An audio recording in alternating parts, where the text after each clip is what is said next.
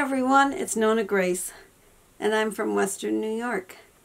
Today I just want to send a message to Pamela's dad, which is Pamela's Adoring Crochet. This is the second time I've done this. And what did Pam give you, Jim, that you had mentioned? She gave me a beautiful hat. And he wears it, except today he doesn't need it. It's pretty warm out. If you notice, I have short sleeves on today. It was warmer. Even though it would feel cold if it went from like 90 to temperature of today. And she also gave me, I mentioned, this is the second time around on this video because I messed up big time on the first one. So, and I also mentioned that she gave me the little hen back there, the hen pillow, and that's Emma. And what I wanted to do is tell George, which is Pamela's dad, and I thank you, Pamela, for giving me his name, but the kids call him Papa George because I mentioned they wanted to know where this pretty bottle came from, and I said it came from Papa George, and they go, Papa George, who's that? What and kids? My grandkids, of course. not my kids. My kids are a little too old.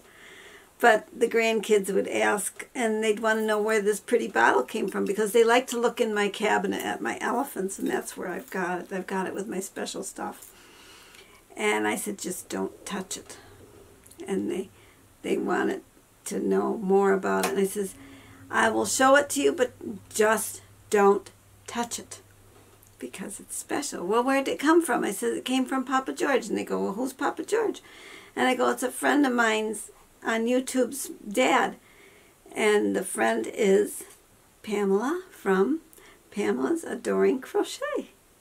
Thank you, Pamela. And George, thank you so much. Mm-hmm.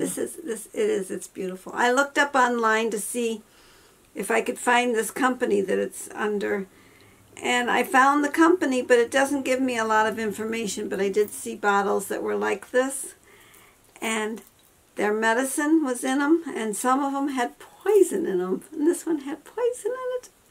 Maybe. Maybe. I think it did, though. I don't know. This one might not have, because this one's too pretty to have poison. Mm-hmm. But anyways, I wanted to just tell you thank you. And I did take Dorothy out of chicken jail, but she's still broody. She still wants to puff up and sit on the nest. So every time I open up the chicken nesting box and I find her there, I pick her up, and you know, she's just like picking up Mr. Brown. She likes to be held. She likes the attention, and I bring her and I put her into the open chicken run, the outside run, and I give her some chicken scratch in the cup, and she eats it out of the cup, and the other hens are trying to get it, but she's the one that I want. And so I just kind of use my hand to just guide them away. You got to go slow, because if you step a little quick, they all go, woo! They all go crazy. And they do that. Mm-hmm. And she would even do that too if they did it, because it's like alarm. They're all on high alert when somebody does something.